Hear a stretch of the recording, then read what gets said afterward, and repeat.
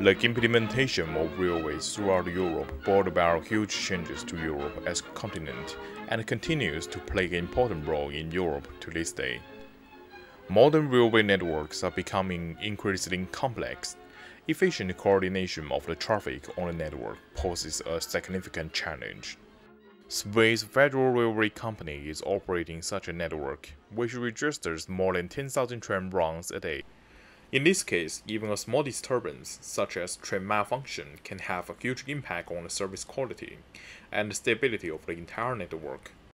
Swiss Federal Railway Company, in collaboration with AirCrowd, developed a framework that provides a simplified yet representative environment and hold the Flatland challenge to study how to efficiently manage dense traffic on complex railway networks. The 2020 NeurIPS Flatland Challenge attracted more than 700 participants from 51 countries around the world. Consisting of Zhaoyang Li, Yi Zheng, Xiaohong Chan from the University of Southern California, and Zhe Chen from Monash University, our team used multi-agent pathfinding technology to reach the highest score in both rounds of the challenge. They are known as the team, an old driver.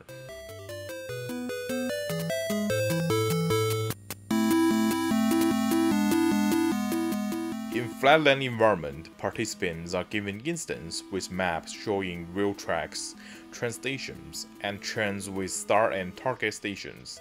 They need to move the trains to their target station as fast as possible while avoiding collisions between the trains. Each instance gives 10 minutes to compute the initial solution, and then 10 seconds to generate the move commands for the trains at each time step. Participants are asked to maximize the cumulative reward over an infinite number of instances of increasing difficulty with an overall runtime budget of 8 hours. The academic version of this challenge is called multi-agent pathfinding, which is moving multiple agents from their start vertices to their target vertices on a graph, while avoiding collisions. Our software for this challenge incorporates many state-of-the-art multi-agent pathfinding, or in general optimization technologies. It can be divided into a planning phase and execution phase. Problems in Flatland Challenge scales from several trains on a 10x10 map to thousands of trains on a giant map. The key to success is to solve as many problems in 8 hours as possible. As a simple and fast approach, prioritized planning becomes a good starting point of this journey. We plan paths for the trains one by one using a technique called safe interval path planning. The low-priority trains are required to avoid collisions with the existing paths of the higher-priority trains. However, the solution quality of prioritized planning is sometimes far from optimal. To tackle this drawback, we adopt the concept of large neighborhood search to the multi-agent pathfinding problem. Based on the initial solution from prioritized planning, as long as the max iteration limit is not reached, we keep selecting a subset of agents and replan their paths. LNS is powerful to find near optimal solutions in a short time, especially since we can run several LNS processes in parallel and return the best solution. The only issue of LNS is how to set the max iteration limit. Spending more time on finding better solution quality for individual instances means solving fewer instances in 8 hours. To allocate the runtime spent by LNS on each instance best, we use simulated annealing to determine the max iteration limits based on training data. Now we have a plan that can guide all the trains to their target stations. Well, theoretically. In a flatland environment, malfunctions can happen occasionally, or frequently. A train can suddenly stop for a random period of time. This invalidates our original plan and leads to deadlocks. To handle these unexpected malfunctions, MCP is introduced to avoid such deadlocks. MCP stops some trains to maintain the ordering with which each train visits each location, which is guaranteed to be deadlock-free. Now we can execute our plan using MCP without worries. At each time step, MCP sends the next movement commands to the Flatland simulator and receives the execution outcome from the simulator until all the trains reach their destinations. Okay, fingers crossed. Oh no, wait a minute. MCP sometimes stops trains unnecessarily. Just like these trains, they could just go when some other trains are stuck by malfunctions. A partial replanning mechanism is introduced to allow this. When a train encounters malfunction, we click all switches and crossing rail segments that this train is going to visit in the future, and then if time allows, replan for the trains who are going to visit these locations after the malfunctioned train. Now we can coordinate these trains efficiently and effectively, but only for small to medium-sized problems.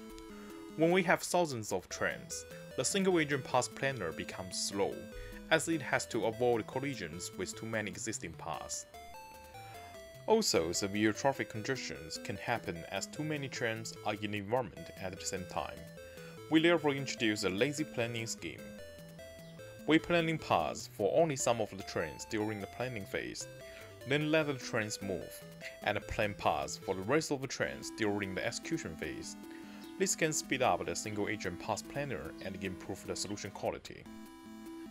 Fingers crossed, this time for real. Here's the performance of our solution.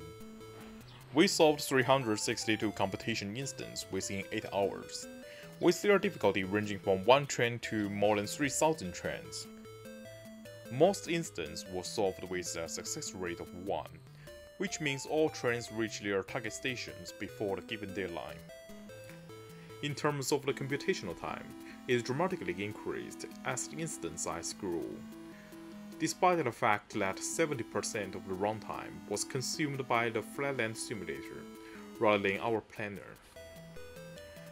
If we focus on instances with no malfunctions, except one instance, all others including the instance with more than 3,000 trains were solved with a success rate of 1.